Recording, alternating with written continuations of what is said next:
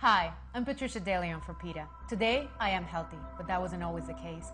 Since I went vegetarian, the health problems that troubled me as a child have disappeared. Studies shown that vegetarians are less prone than meat eaters to heart disease, cancer, diabetes, and obesity, all diseases that the Latino community struggles with.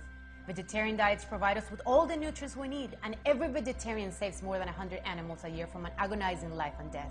The well-being of the Latino community is very important to me, so take charge of your health. Go vegetarian.